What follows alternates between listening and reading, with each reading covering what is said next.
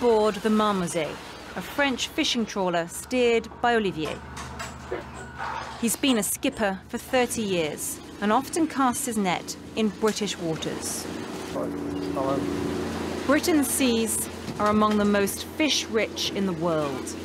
A treasure shared among European fishermen. Olivier mostly fishes in the Channel, the sea that separates northern France and southern England. I spend 60 to 70% of my time in British waters. France is here, and the United Kingdom is on this side. I'm about in the middle. You can see here, that's my boat, and the borderline is in green. So obviously, if, after Brexit, us French are kicked out of British waters, I'll lose 70% of my profit. Basically, I'll go bankrupt. Since 1983, boats from across the EU have been fishing freely in one another's economic exclusive zones. When Britain leaves the EU, this zone, which stretches 200 nautical miles from the coastline, will no longer be European.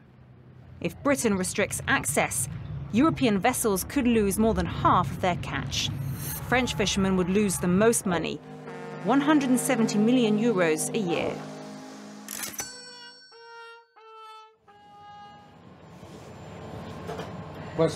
Fish caught by us, it was caught in British waters. In a cruel irony, Olivier and his nephew signed for their new trawler just before Britain voted to leave the EU.